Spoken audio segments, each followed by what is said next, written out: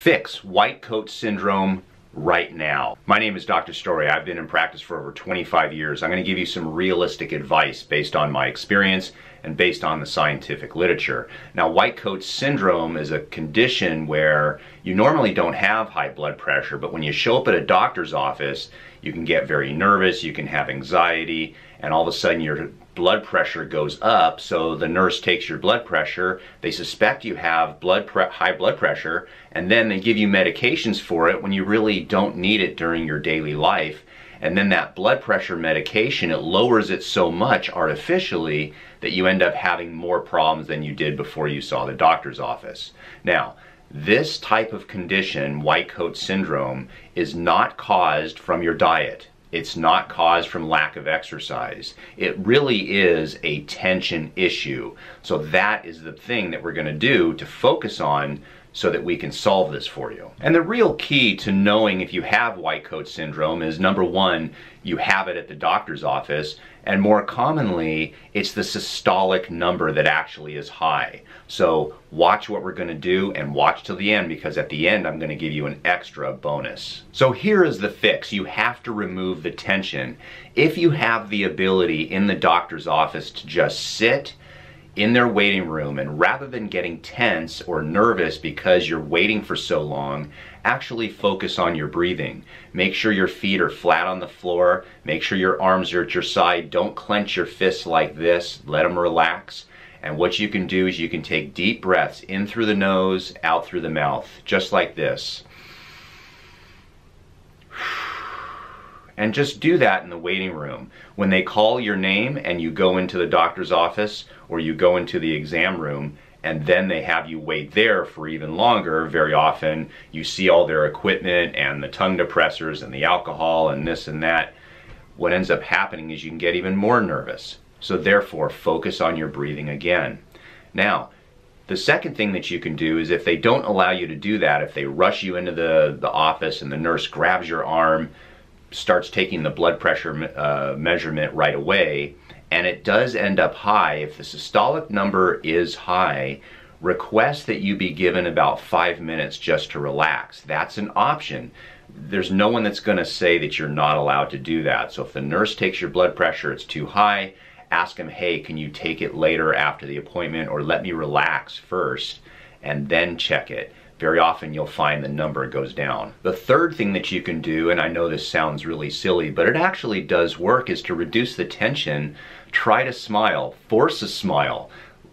Smiling actually changes your brain chemistry and it reduces tension, because again, this white coat syndrome is a situation where it really is a tension issue. So if you try to force a smile, try to think of things that are happy, you'll find that your tension goes down, and thus your blood pressure numbers may go down. Now, the fourth and final thing that you could actually do directly in the doctor's office to lower your blood pressure is to realize that doctors are only human. Very often we put doctors on a pedestal and we think there's some godlike deity that's going to bring down the drug that's going to solve all our problems, and that they're super smart and that you're not. The truth of the matter is, a doctor is no different, in my opinion, than a plumber, electrician, or a woodworker.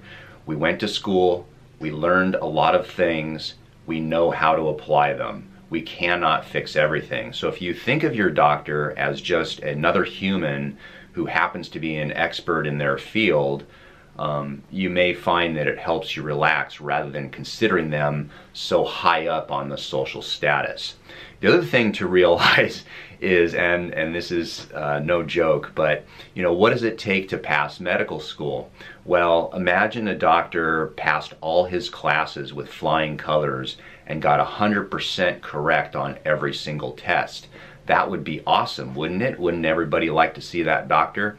Well, really, you just need to have a passing score with your test. So imagine seeing a doctor that only knew 71% of all the information he was ever taught. That's why you realize, or you'll find, that some doctors are better than others, some are smarter than others, and some are more on top of things, because all doctors are not created equal.